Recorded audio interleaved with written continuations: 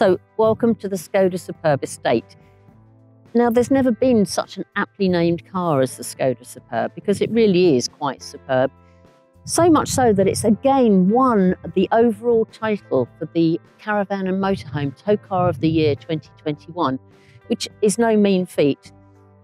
This year, obviously, we had to do a virtual competition, but it still came out as a hugely, hugely strong and popular tow car. Let's take a look and see what you get for your money.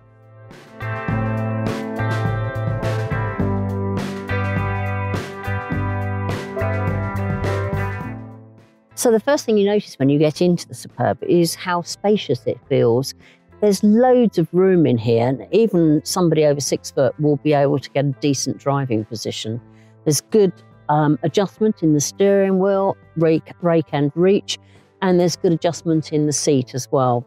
There's also lumbar support as well, so somebody with a bad back, you're going to get a nice comfortable driving position. Moving on to the steering wheel, it's all leather clad in this one. This one is the SEL version, so you get a leather steering wheel and leather seats as standard. Now, what I really like about this is got these nice little rotary dials that just are so easy to use. What I also really like about it is the integrated infotainment system. It's very colourful and the graphics are really good on it. Obviously, you've got your Apple CarPlay and Android Auto and your DAB radio and sat-nav and everything in there. But it's really easy to use, very intuitive, and it's a really simple system. So then moving further down, and you've got all the heating controls, and they're nice, big, chunky dials, easy to read digital displays, so you don't have to take your eyes off the road. You know exactly what you're doing. If you do want to do it on the touchscreen, you just press this button and it all comes up and you can see where your air's going to. You've got heated seats in here as well. It comes with the leather pack. And there's decent stowage in here. You get a decent size door bin in the doors here. There's a very decent size cubby here that is actually air conditioned. There's also a USB point in there as well. And there's a decent sized glove box too.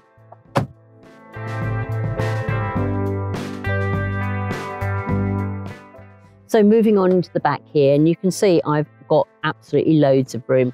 This seat is set for somebody of 6 foot driving, so it's I've got ample leg room and headroom.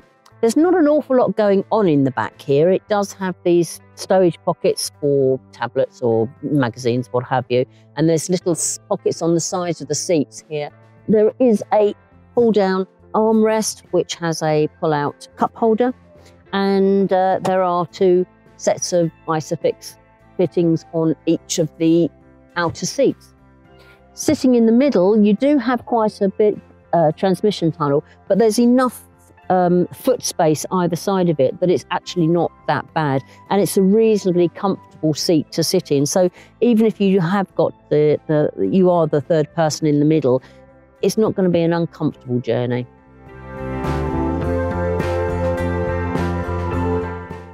So moving to the back, now the Superb comes with an electric tailgate as standard. This one has an optional virtual pedal. So you just move your foot underneath it and it'll open. That's a £160 option. Now, as you can see, the boot is huge. It's 660 litres with the seats in place. That rises to 1,950 litres with the seats folded down. There's lots of stowage in here as well. There's a big cubby here, another one on this side, and lots of hooks. You can pull these carry hooks out. These flip the seats down, but these are a £95 option, which is a bit of a shame. But you can put those both down very, very easily. If not, you have to do them at the top of the seats. Unfortunately, it doesn't go totally flat, although you can get the optional variable flooring for this, which then you would have a complete flat load. Also, this one has got the electric tow bar. To get that, you just pull this lever and out it pops. And I think that's a really nice idea to have it on the scuff plate because it's not very intrusive and everything. To put it back in, just lift it up again and push it up to lock it into space. Very, very easy and simple.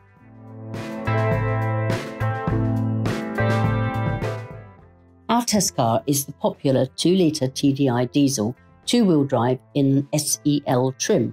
This engine has served many a past Towcar of the Year winner in many guises, so it's definitely tried and tested.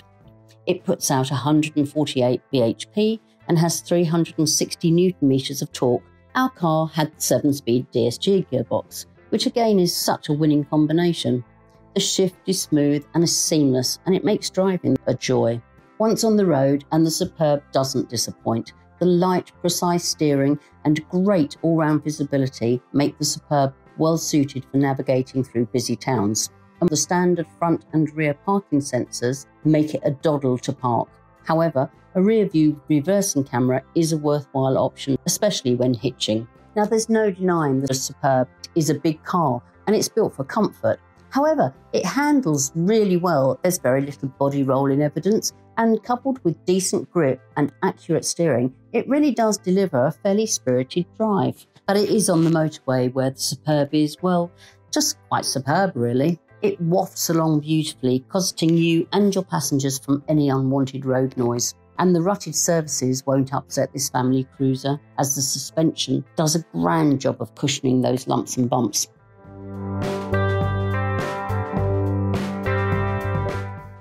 I was expecting great things from the Superb when towing, and I'm happy to say that I wasn't disappointed. Hitching was simple, helped by the optional rear view camera, and the electrics were easily located. Towing mirrors were also really easy to attach.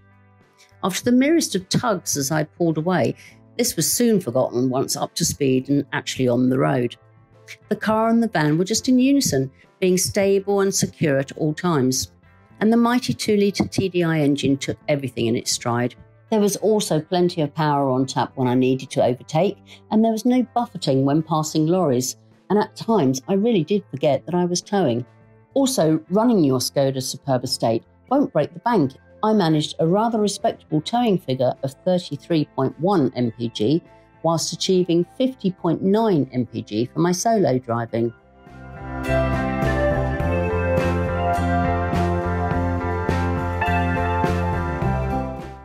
So, does the Skoda Superb Estate deserve its title?